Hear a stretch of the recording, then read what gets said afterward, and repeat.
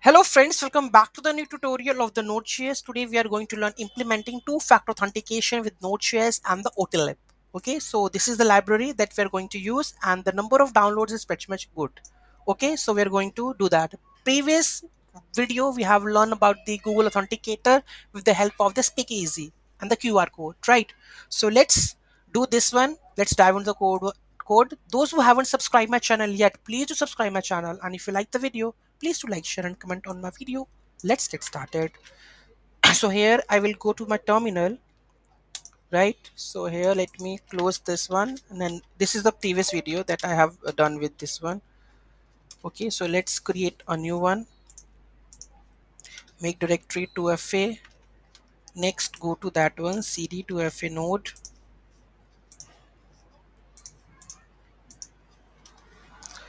Next we have to npm init. Next we have to go with the install the express egs and the otplib. Okay, next we have to go with create the app.js file and insert this code over here. So let's go and create the this is we have to close. Now we have the another code. Let's open into the VS code and let's go and create app.js file, and here I'm going to insert this code over here. Okay, next step, this is done. Now we have to create a views index.js. So we have to create views. So here I need to create a folder with the views, and in the views we have to create index.egs file. Okay, so here I'm going to create index.egs. So here I need to put the code over here, two-factor authentication, then result. Okay, so and the last one, that is result egs. So let's create that file also. So here we are printing that the token is valid or the not. Okay, so let's copy and add this over here, right? And this is index. So here we have the verify action. Okay, so verify, you can see that in the verify. So here we have a secret and the token, and this is verify OTP.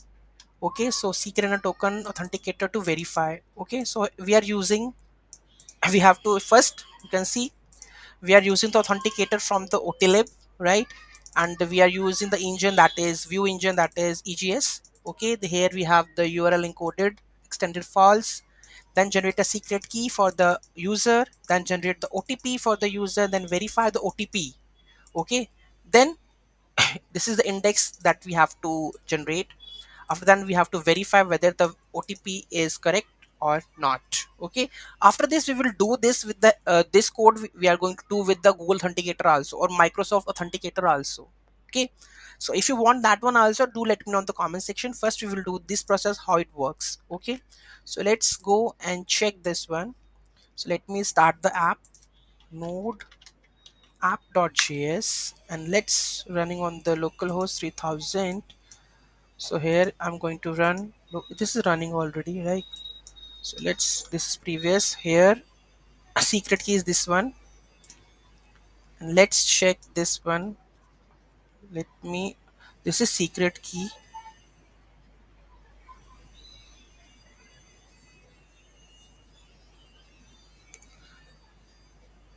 So let me enter the your key. So let me enter the key. Open your Google Authenticator app.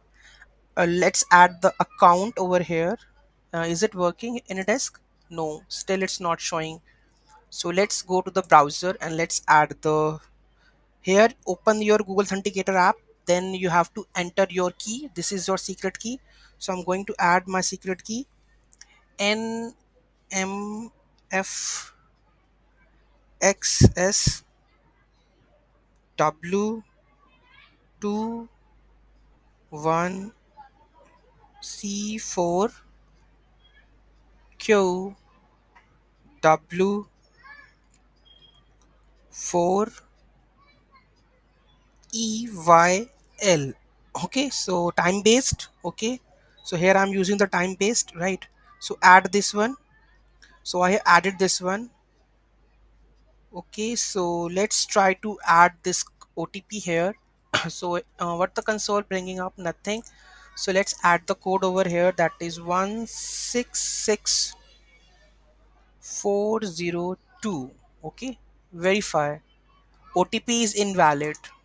Okay, so let me check this again. So the secret key is different one. I need to add the secret key. So let me add again. So here I'm going to add a demo, and there is a mixed match, I guess. So every time this code is generated, so I'm going to add CMBAN,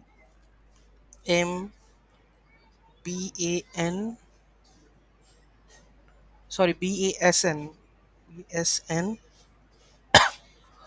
YOBEBVET3U. Okay, time based add.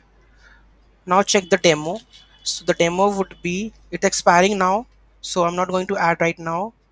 Next is generated. Let's add the 624557, and let's take the verify, and here you can see OTP is valid. So now this is the secret key that I have added in the Google Authenticator, and now you can see that the OTP is valid now. So this is how, with the help of the Google Authenticator, you can validate whether the OTP is valid or not. This is two-factor authentication with the Google Authenticator. Any doubt, any query in that, do let me know in the comment section.